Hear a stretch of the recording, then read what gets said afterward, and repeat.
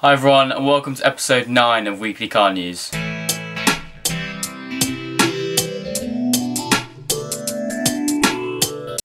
so seeing as I didn't do a video last weekend because I was at the Festival of Speed at Goodwood, then pretty much this video is just going to be 2 Weekly Car News.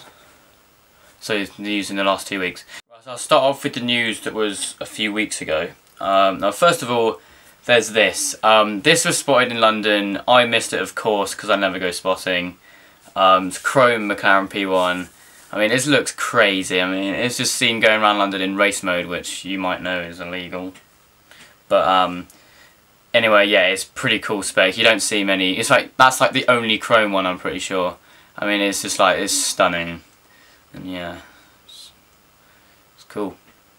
This was spotted on the day of the Modball rally. You may have heard of it. It was a few weeks ago, and it launched from Pall Mall, went down to Barcelona. Quite a few cars did it, and basically this just started driving around London and stole the show, basically. Right, so more news about hypercars now. Now the LaFerrari, they're all being recalled in the US. Nowhere else, just the US, because it doesn't like comply with all the rules they have. Something to do with the tyre monitoring systems, I think. So basically all the ones in the US are being recalled, sorted out, but nowhere else, which is interesting, kind of. There's also an issue with the headrests apparently, because they don't absorb enough energy, so it would hurt the driver or passenger more if there's a crash.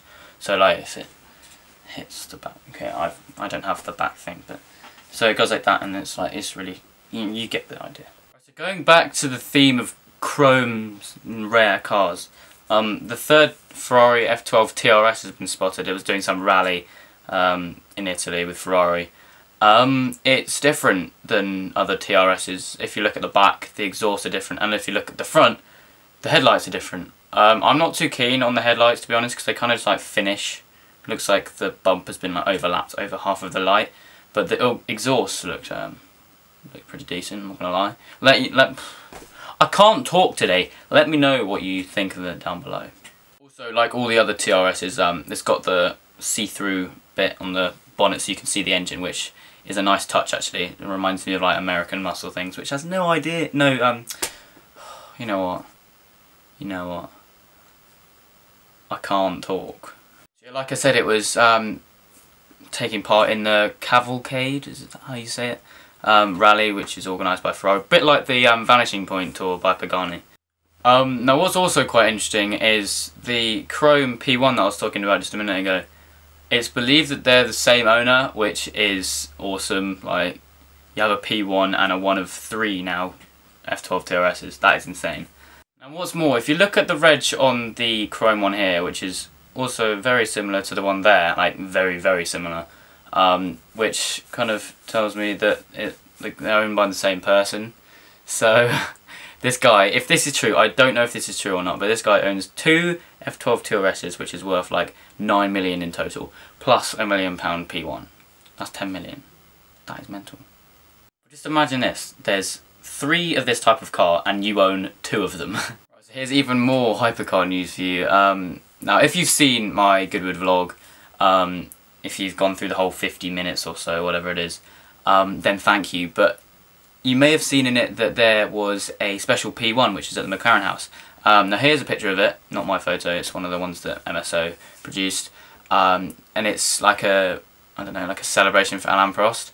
But there was also another one there for Ayrton Senna, if you look up there, but that was in the VIP area, which I couldn't get into, sadly. So quite a few, was it about a year or 2 ago, there was this thing on Top Gear before it kind of died, where they went to China and they found out that the Chinese are pretty much replicating cars that are made in Europe, like exactly.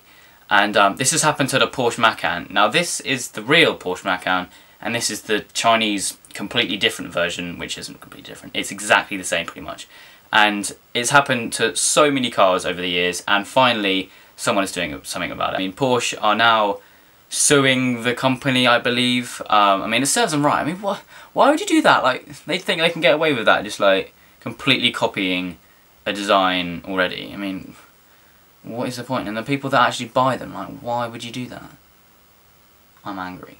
So So on the screen now there's a few more comparisons just to see how similar they actually are. I mean, it just makes me angry, really. Yeah, it makes me angry. Grr. So the Aventador SV, I saw it for the first time at Goodwood last weekend. You may have seen it in the vlog if you've seen it already. If not, go check it out. Please do. And Lamborghini have now released that they're going to be bringing out a Aventador SV Roadster. Now they've never done this before, so it'll be interesting to see what it'll be like. But I can just imagine it just being an Aventador Roadster with possibly some different wheels, because if you remember when the Aventador Coupe came out, it had those wheels. And then when the Roadster came out, it had the Diones. I don't know the name of those ones, sorry. So maybe we could be seeing a change of wheel design from the SV Coupe to the SV Roadster. Also, we could be seeing a different body kit or something. But either way, I reckon it's going to have the same sort of design as the Aventador Roadster now. So yeah, it's going to look stunning. Can't wait to see it. And if there's any more news, I'll be sure to include it in one of these videos. So moving on to some crash stories now. There's two for you this week. I'll start off with the one that's the most saddening, I suppose. Now, it was on the Cavalcade Rally, like I was talking about with the F12 TRS. It's only a minor crash. I mean, I think it would be a front bumper change and then it should be back on the roads. But it's still sad to see. It only appears that the front is damaged, which is good. So it's not completely wrecked or anything, but it was believed it happened on a racetrack as part of the rally. Right, so the second crash story this week is to do with a BMW i8. Now a journalist was, I don't know, reviewing it I guess, in Mexico City, and he happened to roll it, which is slightly awkward. But what is quite amusing actually is, seeing as it's on its roof, as you can see, and due to the design of the doors, the driver couldn't actually get out, he was trapped inside. So I don't think he was injured or anything, but it's still quite amusing that he rolled it and then due to the door design he couldn't actually get out.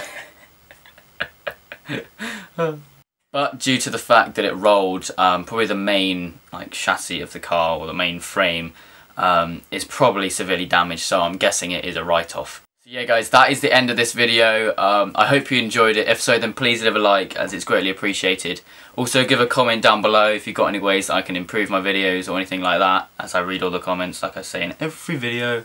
I say that as well, it's kind of awkward. Also remember to subscribe for loads more of these videos coming every weekend, except for when I have car shows.